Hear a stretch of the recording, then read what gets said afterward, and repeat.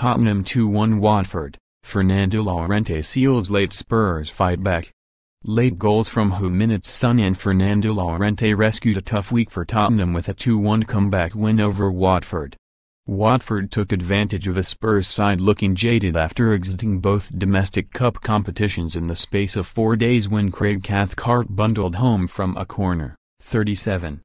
But the introduction of Lucas Moura at halftime proved the catalyst for a much improved home performance, and Llorente missed an open goal from 4 yards amid increasing pressure from the hosts.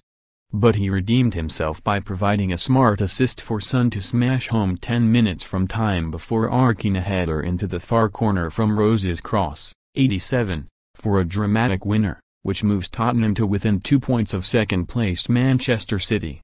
More to follow.